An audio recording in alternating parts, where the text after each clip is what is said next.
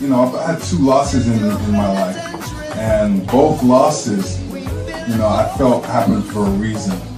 And without these losses, I don't think I could have ever been as great as I am today, because it really put me in a place where I had to say to myself, do I want to do, can I do it again? Do I really want it?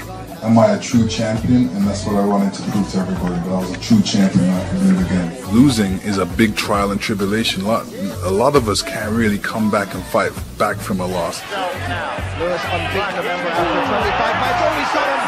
Oh, Lewis, what I threw a right hand, and McCall threw a right hand, and his right hand got through first. That's the punches that get you in trouble, the punch you don't see.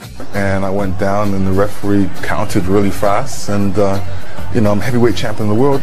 The referee counts you out. I'm up on my feet, ready to go. He counts you out. I'm like, what are you doing? You know, it's not like I got beat up for 5 rounds or 6 rounds. You know, it was a great shot. I got up from it, let me go on. But it wasn't that situation. So I felt that a loss really helped me. I think I learned a great deal.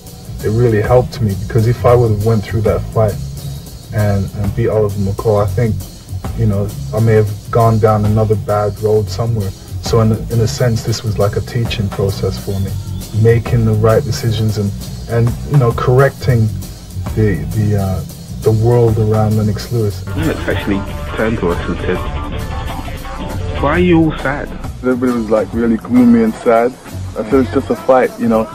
Boxing, you never know when you're gonna lose, but you have to accept the winning and the losing.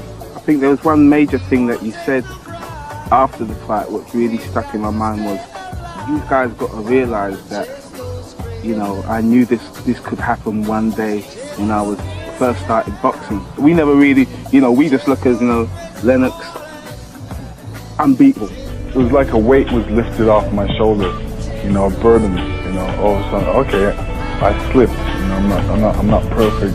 You never know what happens in life. The only best thing you can do is basically make sure that you do your best. You know, we can always look back and say, well, at least we did it correctly, and, you know, we did it as a team, and there was trust and brotherhood and everything else that goes along with it.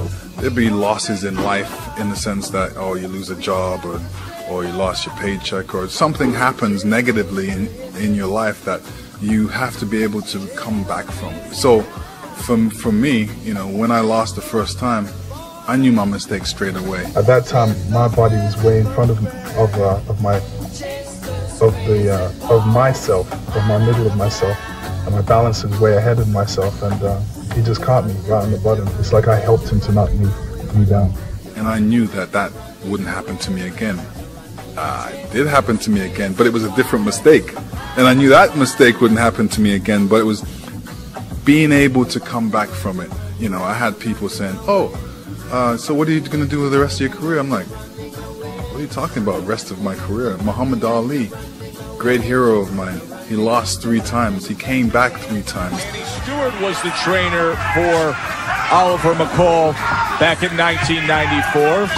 Now he's in the corner of Lennox Lewis. All while I've been training the other heavyweights that I've had, Michael Moore and Evander Holyfield, I always, you know, let it be known to everyone that my favorite heavyweight in the world was always Lennox Lewis. And in fact, they used to even tease me about it, and Oliver McCall included. Because I believe that Lennox would win the championship again, and it would be a chance for me to go on and really to take one major project and see if I can make him become the best all-around heavyweight in the history of boxing. All of a sudden, reaching and getting with Emmanuel Stewart, it seemed like we were made for each other, because he had such a knowledge of the game, such experience out there, and he was one of the, he's a trainer that he would speak, and all of a sudden I would listen and I could understand and actually do what he would want, or what he was telling me to do. Communication in the corner between a boxer and his trainer is often the difference between winning and losing in close fights. But finding the right chemistry is no exact science. For Lennox Lewis and Emmanuel Stewart, their connection is a work in rapid progress. It's like when you walk into a place and you meet somebody and you start speaking to that person, but it's like you've known this person all your life. That's the chemistry between me and Emmanuel Stewart. I believe that the chemistry between Lennox and I it's going to make a big difference, and that's something that's so important. But how has that chemistry developed? Why have Lennox Lewis and Emanuel Stewart responded to each other? I felt that he needed a real good, strong person that he could respect, because he's a strong-minded individual himself. And a normal, weak person would not be able to handle it next to him, because he's very, very strong-minded, very opinionated. That if he respects someone else, it makes a big difference. You control the whole body. There you go. Now you're taking advantage of it. The former heavyweight champion's respect for his new trainer was evident a year ago when first they began working together.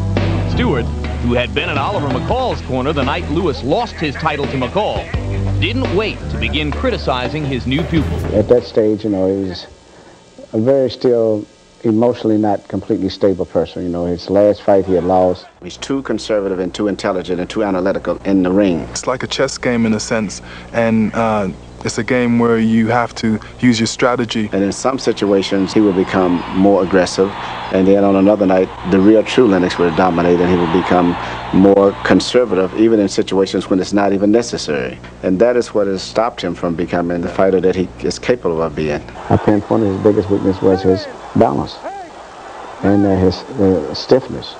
And he said, I agree, and what can we do to change it? So that was one of the first things that really impressed me about his willingness to learn and to change and accept his weak points. I think that was the biggest factor. He and I are really, I would say, mentally on the same wavelength as far as things in boxing like that. I see something that's wrong or whatever, I usually will stop in his room and he'll say right away, he said, I know what you ought to talk about, because it's been bothering me too. Especially when Emanuel's not there and I'm working out by myself, I still visualize him training me and some of the things that he would say I needed to be doing. Mentally, I would look at myself from the outside and see what I'm doing wrong. Lewis, to this day, and many around him feel that it was just too quick of a stoppage. Lewis in control here in round 2. It ain't about how hard you hit. It's about how hard you can get hit and keep moving forward. How much you can take and keep moving forward. That's how winning is done. Joe Louis, as you know, he was knocked out by Max Schmeling, the German champion, in the 12th round. In the return fight, he knocked out Schmeling. So Schmeling, what he saw was that Lewis would jab and he would leave. You should never leave your head on the right side. Lewis went on, he won the world title. Joe is champion world. Not yet. Not yet. What do you mean not yet? Just won the title. Not yet. That's why I beat that man. Schmeling tried to catch him with that same right hand he had knocked him out 2 years earlier. Go back. No, he just missed it. But he changed. He stepped out. He changed his distance this time. Instead of laying his head on the right like he did the first fight, he changed his range, and he made that right hand miss. The right hand opened Ruckman's left eye, and he's bleeding above the left eye now. You don't want him to let Lennox Lewis get his rhythm with his jab. And you suppose Lennox Lewis is alert and aware enough to note that Ruckman is dry. Hard right hand by Lewis. Halfway through the round, Ruckman has yet to throw. Think the right hand opened Ruckman's left eye. This is indeed a very aggressive jabbing performance by Lewis. Ruckman is starting to get him to go on the ropes now. Lewis is doing a good job. He seems for the moment, George, to have nullified Ruckman's right hand.